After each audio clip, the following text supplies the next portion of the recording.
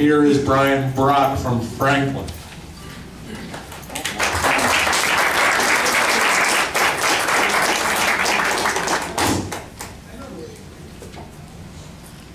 Good evening.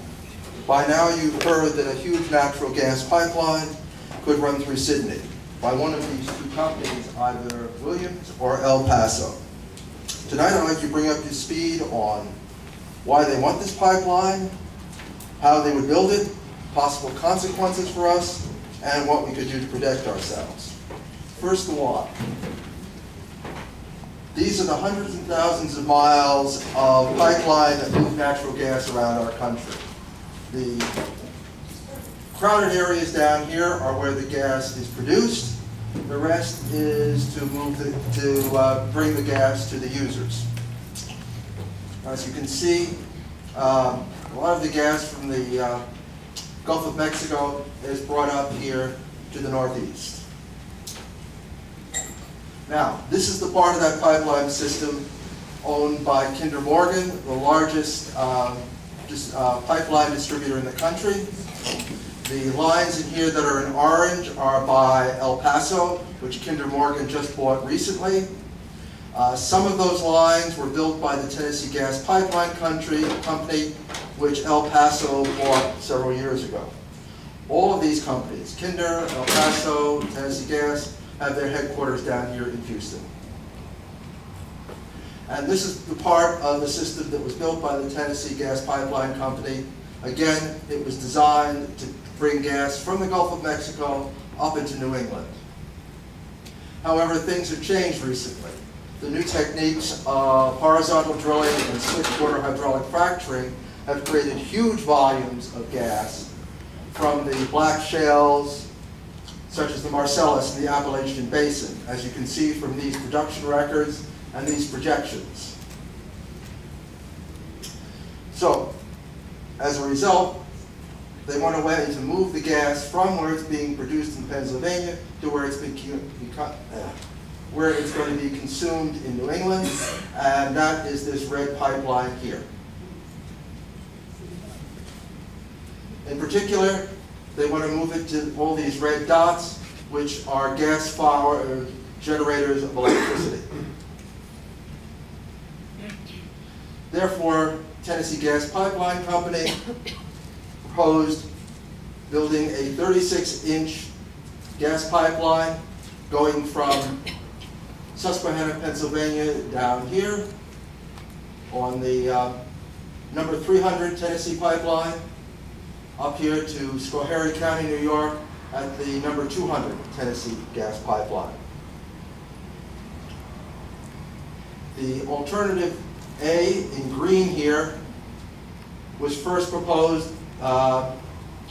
It avoids going through the Catskill Park down here, which they can't because of restrictions in the New York State Constitution.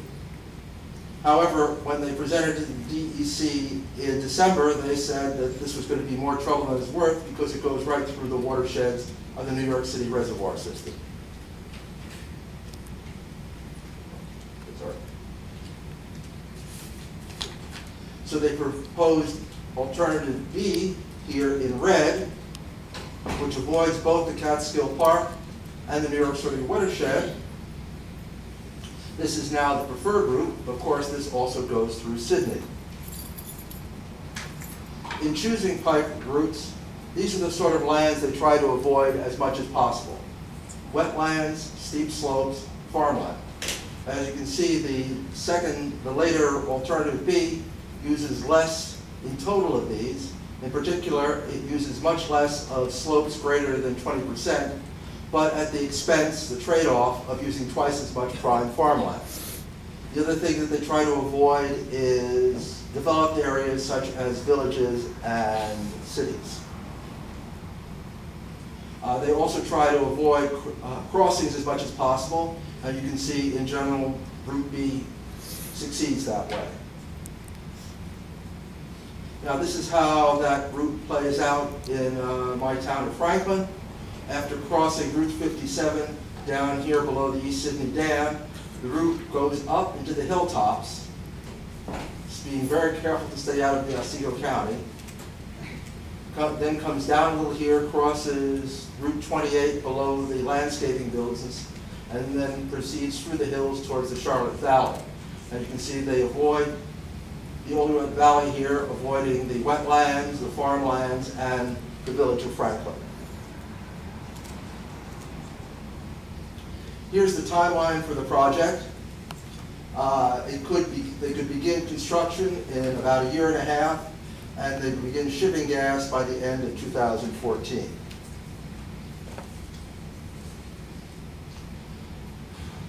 Let's see. Now, the construction of the construction of pipelines is regulated by FERC, the Federal Energy Regulatory Commission. All this process here basically has to do with the where, when, and how of construction. Basically, once the company is able to show that they have the means to construct the pipeline, they have signed up enough customers to put the gas in at one end of the pipeline and take it out at the other end of the pipeline, it's a done deal, as far as FERC is concerned. Now, if they build the pipeline, what are we going to see?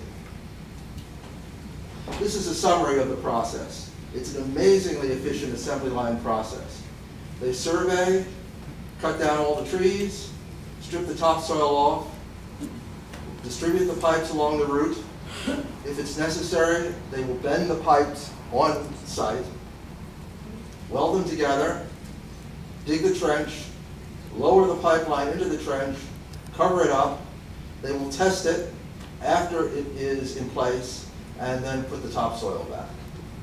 Now we'll take a look at each of these steps in detail. This is the first step. They clear a construction easement of 100 to 125 feet wide. Trenches dug as deep as 8 feet in agricultural lands, 4 feet of cover, 3 feet for the pipeline itself, and a foot or so at the bottom for padding. Given the soil here, they're going to have to truck in a lot of padding. And up on the hillsides here, they're going to run into bedrock, which is probably going to need blasting. Here they will bury the pipeline much more shallowly, say about 2 feet of cover. They will probably trench across all our local roads, but when they get to county and state roads, they will actually use this inclined drill rig and drill the pipeline under the road.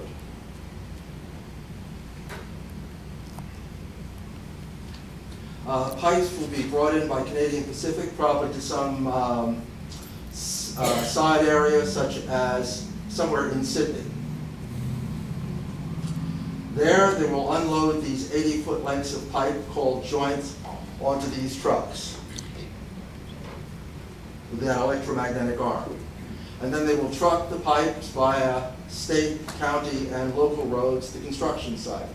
At 2 pipes per load, I estimated for Franklin, we're talking about 3,000 trips for the truck just for the pipe alone. Where the terrain is rough, they will use these modified tractors called side booms to spread the pipe along the pipe route. Here they are. Some of the pipes are laid out along the route. This is an illustration from the front page of an article I wrote for our paper, the New Franklin Register. There are free copies in the back of the room. Here's a close-up of that. As you can see, that as usual, they line these pipes up in this diagonal pattern. This is by the Tennessee Gas Pipeline Company in New Jersey, the same that wants to build the Northeast Extension. And as I said, where they have to, they will actually bend these pipes on site. The next step is welding. This is a critical stage for safety of the pipeline. And they have this device inside the pipe which serves to align and draw the 2 pieces together.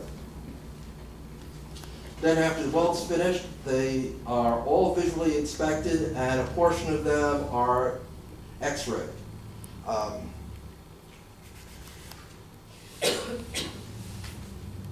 Bad welds should be repaired. However, there's a temptation to cut costs. The new Millennium Pipeline was found to be leaking under a creek in Tioga County. A well that had failed visual inspection was rejected but used further down the pipeline, waste not, want not. After an inspection ordered by PHMSA, they found 2 more leaks and a lot of shoddy record keeping.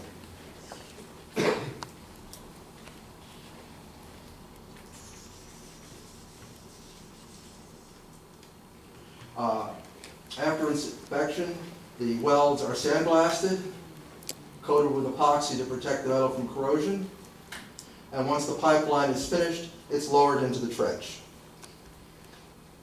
Every 10 to 20 miles, they'll install one of these cutoff or block valves. Most of them are manual because they're cheaper than automatic. Unfortunately, that means that someone's going to, in case of an emergency, someone's going to have to drive out and crank these down.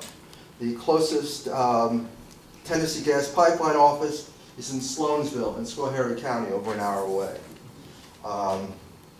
According to a fire chief at a pipeline fire in Edison, New Jersey back in '94, it took 600 turns of this crank to close it completely, a process that took them almost 6 hours. Then the trench is backfilled with dirt. The fill has to be free of any large rocks. So given the condition of the soil up here, that's going to mean a lot more trucking of fill in. We're probably going to need some more gravel pits. Now, after the pipeline is in place, they wait to hydrostatically test it. They pump it up with water to 125%, I think, of the maximum pressure, which in the case of this pipeline would be about 1,800 psi, which is the pressure of a good power washer. Finally, they will landscape the easement. Now, what would this mean for Sidney? Well, the construction is going to be pretty brief. They're talking about completing this pipeline, whole 120 miles of it, in 9 months. So we're talking about 3 miles per week. So there will be some increased sales during the short time that they're moving through the area. Of course, that's going to be offset by the amount of damage they do to local roads. As far as property tax, well, there will be an increase in property tax on the infrastructure they leave behind.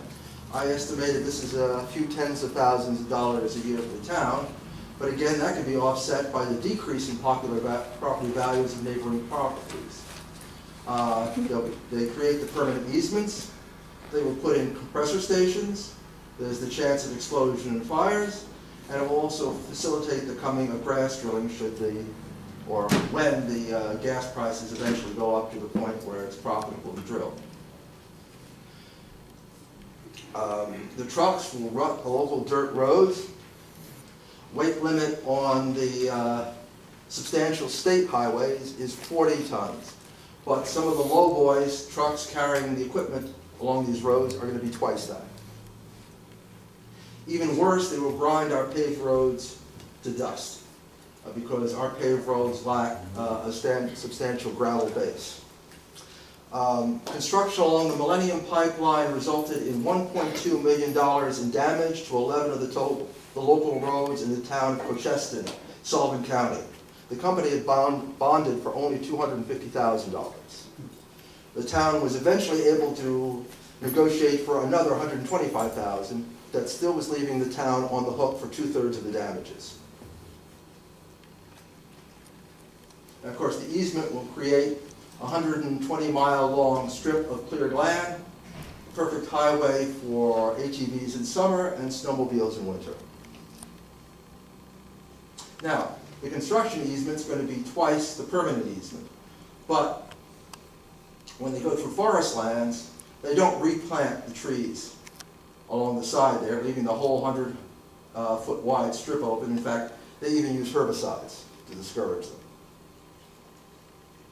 And having the pipeline in your back 40 is a lot less concern than if it's in your backyard.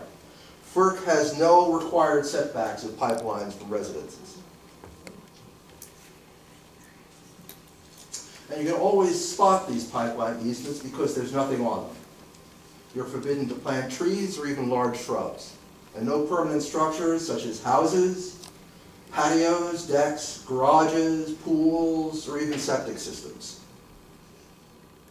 The guidelines require permission for you to do anything more than walk on, mow, or water this ground, even though you own it. In fact, they require you to submit a proposal to their engineering department.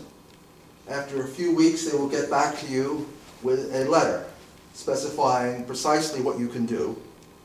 And before you do anything on your own property, you have to sign that and send it back to them. That also gets attached to your deed in the county registrar. Now, these are particularly nasty compressor stations. There are several compressors, each several thousand horsepower, and they run 24/7, 365. Now, this plan for the Northeast Extension does not show any compressor stations along it. They only show an inlet station at the beginning and an outlet station in the end. However, these are only sufficient for the beginning of operation.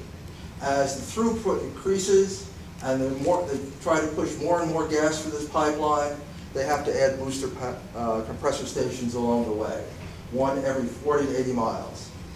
The Millennium Pipeline, which is only a few years old now, the company is about to build a booster compression station in Minisink, Orange County, which is just southeast of Port Jervis, and they've already sited a second one in Hancock, only 60 miles away from the first. And then these compressor stations have a persistent slow leak of methane and other gases. You can't see it in the visual. These arrows indicate where they've seen it leaking out. But if you look at infrared, you can see these greenhouse gases coming out of the pipes.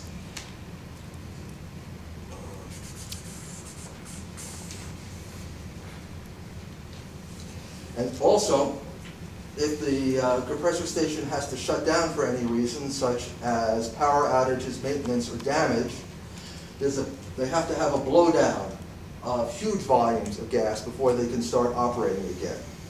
Downwinder syndromes have included reports of such things as headaches, nosebleeds, and rashes. The ceaseless noise can make things miserable for the neighbors day and night. And they also explode. This was back in March in Pennsylvania. The roof blew off this building.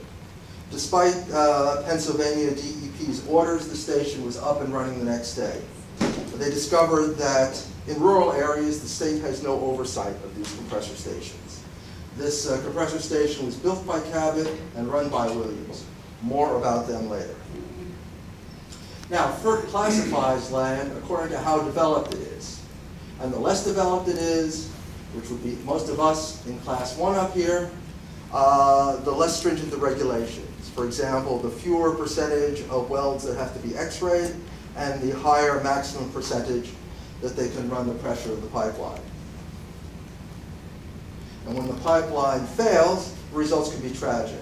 Here, 2 homes were reduced to cinder, and 5 people were burned. This is the 30-inch Transco pipeline run by Williams. And here's some calculations on what the area of fire damage is. We're talking 36-inch pipeline at this pressure, so we're talking about hundreds of feet. Now, this is a little pessimistic. This is the absolute limit of fire damage, and most of the death and injury at these pipeline explosion and fires are within 200 feet of the pipeline. But then, of course, remember that there is no minimum setback from homes from these pipelines. And tragically, at least half of these accidents are unnecessary. Defective welds material, corrosion, either allowed to happen or not repaired, and operator error are all within the scope of the pipeline company to prevent. Now, how expensive are these damages?